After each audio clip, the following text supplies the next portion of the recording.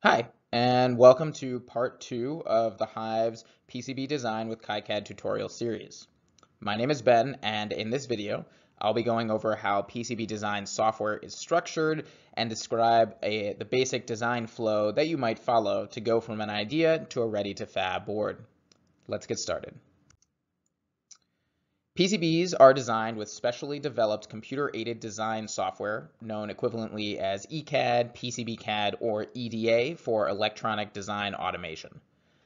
Many different software application and suites exist that can perform these required functions for this process, and all of them have different strengths and weaknesses.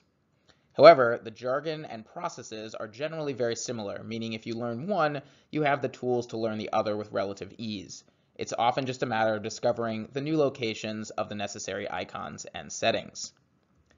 The understanding of layers and how layers are represented on the screen versus their physical manifestation is critical. Place your components or objects or polygons onto the wrong layer and you'll be very sad later and probably a little bit less wealthy. PCB CAD software uses two primary views, the schematic and the layout, which can also be called the PCB view.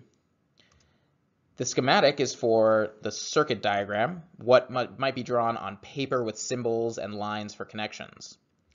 The layout is the physical design of the board in layers, the size and placement of components, the actual location of routes, and the mechanical constraints.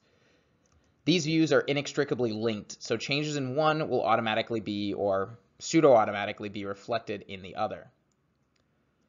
It's very important to recognize the layout will often look nothing like the schematic, and that's completely okay because schematics are for people to read and understand, whereas layouts are for electrons to understand. These two views do not have the same goals and therefore often will not look the same. So let's talk about layers. As I mentioned before, layers are a critical component to PCB design software. Each layer in the software will describe a physical layer within the actual manufactured stackup, such as copper or silkscreen, or as an informational layer for the designer to add information for themselves or the fabrication house, such as dimensions, part names, project revisions, and more. These layers are similar to other graphical design tools like Photoshop or Illustrator, but they generally don't have prioritization. Overlapping polygons on different layers is typically acceptable, although not always. And by acceptable, I mean the software will allow you to do it, but it may complain later during your design rule checks, which we'll talk about much later on. There are numerous layers that you will need to become familiar with, though there are often many more within a given software package that are either left unused or you will not interact with. The most commonly used ones for you include those for copper, both the front and the back, the silkscreen layers, and the board's outline. Less used will include those for solder glue, paste, and mask, as well as part outlines and part names. The layers here are given for, layer names here are given for KiCAD, whereas other software will likely use a different naming convention. So Google is definitely your friend here.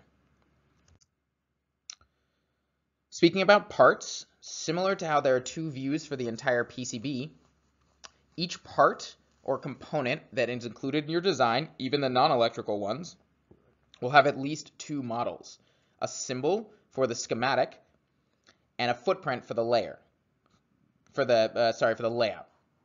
They may also have 3D CAD models as well for 3D view or for exporting to mechanical design or simulation software. Symbols are the schematic representation of a part. Think the squiggle of a resistor or the parallel lines of a capacitor with pins to define the symbolic connection points. Footprints are the physical shape of the device, including the body, through holes, or surface-mounted pads, and are digital representations of the component's package. The connection points for footprints are known as pads, even when they are through holes. Some software requires you to link a symbol and a footprint together into a single combined model called a device. All of these files are going to be stored in larger collections called libraries. KiCAD does not use devices. It's a critical difference between KiCAD and other softwares. What this means is that any symbol may be associated with any footprint. This allows you a lot of flexibility. You don't need to have 1,000 different devices for resistors alone, and you can use the same footprint for many symbols very easily. But it does also open the door for designers to accidentally select the wrong package and requires careful alignment of the symbol's pins with the footprint's pads. So be careful to select the correct footprint. We'll actually intentionally run into this problem later, so keep it in the back of your head. KiCAD and most other EDA software have many built-in libraries that can and often should be used for standard parts, such as passives, diodes, or transistors. Integrated circuits, ICs, and other non-standardized components may not be as generic and therefore may not be built into the software. One advantage of separating the symbols and footprints is that a part may have a standard symbol or footprint, but maybe not both. In KiCAD, that's easily handled, but in device-based software, it would be more challenging and would require generally creating the other half of the device model before you could actually use it. In general, you should not be creating your own models. That's a last resort because it's tedious, time-consuming, and prone to error. There are dedicated companies out there that will create electrical models for free for you. Use these services instead to reduce the amount of busy work you'll have to do. But we'll actually go through both methods later anyway. Lastly, there are two sets of design rules that your board must adhere to be fabricated successfully. The first are the electrical rules that apply to the schematic, things like whether the wires are connected and if the pin types match. These are typically fixed and don't need adjusting. The second are design rules that apply to the layout, such as hole sizes, copper separation distances, and these come from your chosen fabrication house and design requirements. Any ECAD software will be able to check your design against the electrical rules, called an ERC, and the specified design rules, called a DRC, for design rule check or electrical rule check, respectively.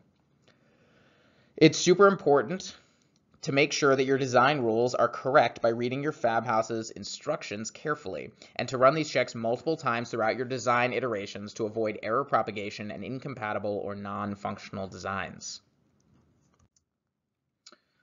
So why KiCAD? KiCAD, as I mentioned, is one of such of these software suites that can make circuit boards.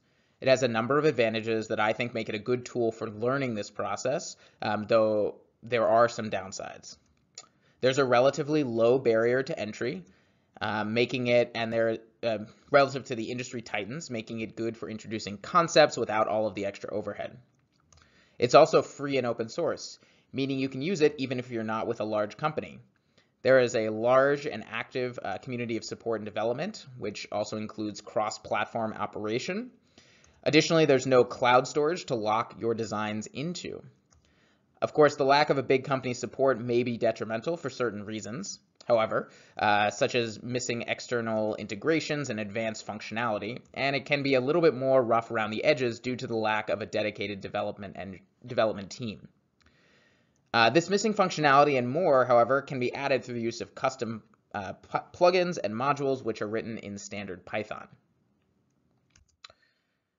KiCAD has a few program-wide shortcuts that are good to know about before we get into it. Like most CAD software, a 3-button mouse is highly advantageous, with the scroll wheel being used for both zooming and panning. The insert key will typically repeat the last command, which is useful for things like placing multiple parts or setting values for multiple parts. And most text inputs will handle mathematical expressions and unit conversions, which is very useful because metric and imperial units are rampant in PCB design. Finally, there are many shortcuts, most if not all of which are customizable. And if you hit Control and F1, you will see all of the available hotkeys, which is pretty useful. Finally, while designing any board has its own special requirements and every tool has its own quirks, PCB design broadly follows the following sequence. First, you conceptualize and ideate your circuit with breadboards and simulations.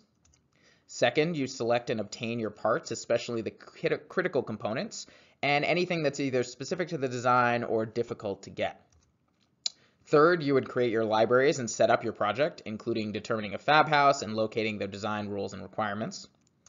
Fourth, you create the schematic with symbols, wires, footprints, and your ERC using an iterative process to finalize your design into something cohesive and coherent. Fifth, you would lay it out, spending the majority of your time on placing components, then routing, and finally adding any finishing touches while running your DRC liberally and frequently to avoid any last-minute major errors. And lastly, sixth, once you've iterated enough and satisfied your design requirements and get a clean bill of health from both the ERC and DRC, you would plot the required Gerber and assembly files and send them off to fabrication. Of course, there's more after that, like waiting, testing, debugging, more iteration, and programming, but that's generally what it takes to go from an idea to an actual board. And with that, we close the book on part 2. In this video, we covered EDA software and how it works with a lot more terminology, introduced KiCAD, and gave a broad PCB design flow that we'll look to follow through in the coming videos. A PDF of this video is available as well, linked in the description and hosted on the Hive's Wiki. In part 3, the next video, we'll start that process with an introduction to the circuit we'll be developing into a PCB. No electrical engineering knowledge is required, and we'll start going through and complete going through the process of part selection.